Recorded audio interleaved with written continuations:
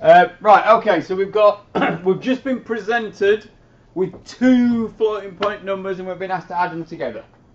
Okay, so let's just go with the first one.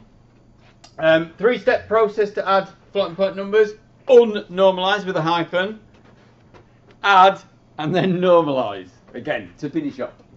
Okay, now inside the CPU, whatever the format, it will use more bits to do the floating point addition because it's got to mess about with the normalization, so it needs more bits. Okay, so it'll use higher precision internally to what it finally chucks out at the end. Okay, so we're actually working like a CPU. Well, the arithmetic and logic unit, as you'll see when we get onto CPUs. Right, so we've got these first two numbers, so we're going to unnormalize first. So we've got 1.00110, and the exponent, which is how we start with these things, is -1. We know that because it's all ones. So we need to make this move the binary point, not that way because that will make it bigger. We're going to go this way. But we've only got one bit, so let's sign extend. So we just copy the sign bit. Okay, you can put as many as you want. Obviously we're only moving it one place, so it doesn't matter too much. So we move it to there. Put your arrow on.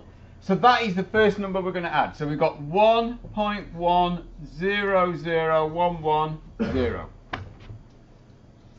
The next number, which was 0.10110, with an exponent of 2. So this is going to get bigger, so we're going to move the binary point that way. So we go 1, 2. So now we've got to make sure these line up, so I'll move that plus out of the way. So there's my dot. In front of my dot, I've got 0, 1, 0. So what I'm going to do is I'm going to carry this sign bit on the other number, just so we've got the same number of bits. To that side, okay, I have got 110. So I've got 110. And again, I'm going to extend this to make sure that I'm adding up. You don't have to put those zeros in if you can like remember, but I would advise that you do. So when we've unnormalized that, we've ended up with two large numbers of bits, more than we originally had. Okay, right, so let's just go through and add it together. So we've got 0 and 0, 1 and 0 is 1, 1 and 0 is 1, 0 and 0, 1 and 0 is 1. Then we've got 2, which is 0, carry 1. Then we've got 2 again, which is 0, carry 1. Then we've got 3, which is 1, carry 1. Okay, so we've got 1, 0, 1, which is 0, carry 1. Now it might be that we need to worry about that, so we've got to make sure the binary point's in the same place. So we've ended up with a positive number, okay, when we finish this exercise. We don't know what the two original numbers were. We're not going to worry about that, okay, but that's what we've ended up with. We've got to normalize that though. So if we look from this edge, that is the last 0. That was the sign bit, 0, positive. That's last 0. So we're going to move the binary point that way. So we go 1, 2. So my mantissa is 0.10010. I've only got 6 bits. So I've actually lost 2 bits of precision with this rubbish format.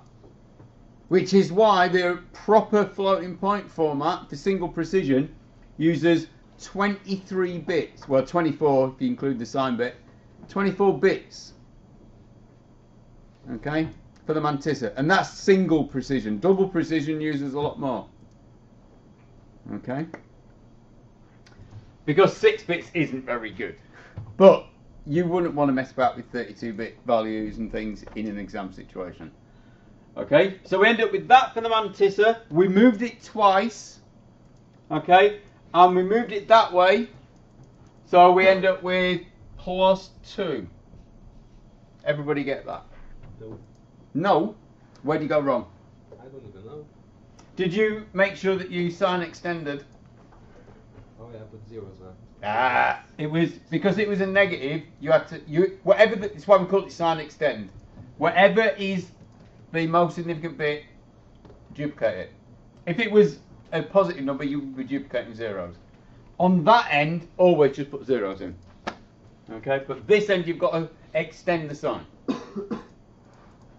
Okay, so yeah, that's a good example of precision in floating point. If we were using a better format, would have been okay. You know, how many bits did we actually need? We needed 8, didn't we? We could have got away with 8 bits and held that value. So we've actually added 2 numbers together and lost some, which might not matter for our application. But if we were adding loads of numbers, thousands of these numbers together, and every time we did an addition we lost a bit of precision, the number we would have at the end would be way out. Okay? We can write a few programs to demonstrate this, and we will look at that on the computer. Okay, next week we'll do that. Right, okay, so the next one. 2 negative numbers this time. Right, so we start with step 1, unnormalise. So we look at the exponent, it's 4 this time. So this is going to get bigger, so we're going to move the binary point that way. So let's put 1.0100. I'm just going to throw a load of noughts on, just a few. Okay, because I'm moving the binary point. So I'm going to move it 4 to make it bigger, which goes to the right. 1, 2, 3, 4. So the binary point is there. So my number that I'm going to add up is 10100 point, and then we've got 3 zeros currently. Okay, the next number was 1.00100. Looking at the exponent, it's not. Do we need to unnormalise it? No, there is no movement to do. Right, so that was quite nice. So I'll write that one down, but I've got to write it down properly. The plus is in the way there. So I've got a 1 in front. Now, because I've got some more bits to add up here, I'm going to sign extend. So I'm just going to copy and duplicate the sign bit. Okay. This way, I've got 0, 0, 1, 0, 0. So I'm just going to pad some zeros on there. On the right hand side, just pad zeros. This side, you have to pad with the sign bit. Okay, so I can add those 2 together now. Right, so we got 0 and 0, 0 and 0, 0 and 1, 0 and 0, 0 and 0. There's my binary point. 0 and 1, 0 and 1. 1 and 1 is 2, so that's 0 carry 1. 0, 1 and 1 is 2, so that's 0 carry 1. 1, 1 and 1 is 1 carry 1.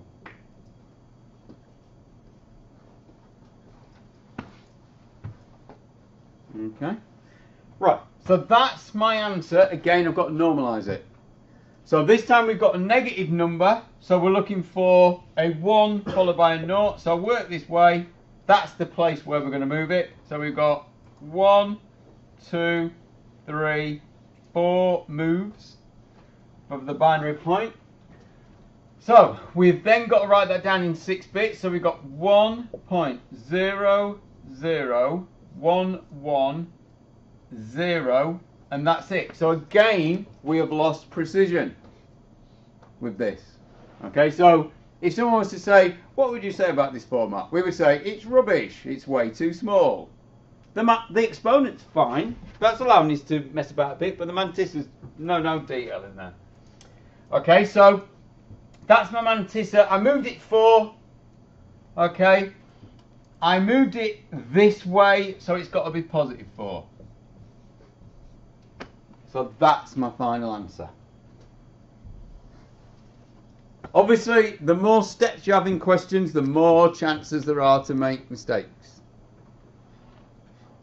Okay? Right, just as a little exercise, let's just find out what this number is. Alright, because it's a floating point number and it's negative. Right, so I'll write it up here so we can work on it. So it's 1.00110 010. Right, so if we've got a floating point number, our first step always is to look at the exponent. Okay?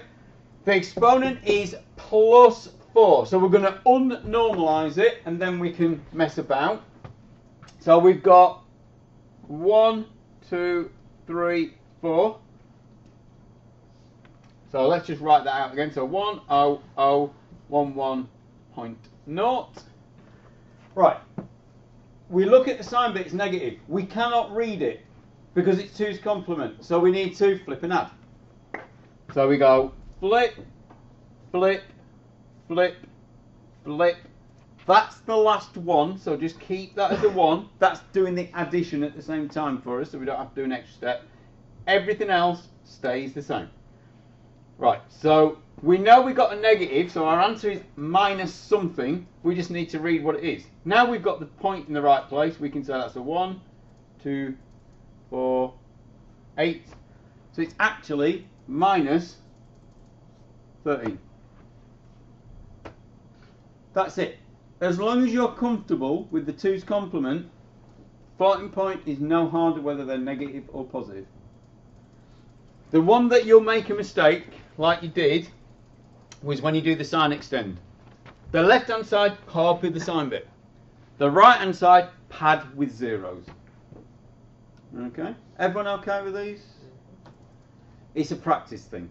Okay, which I'll stop that recording and then we'll do some practice ones. Right.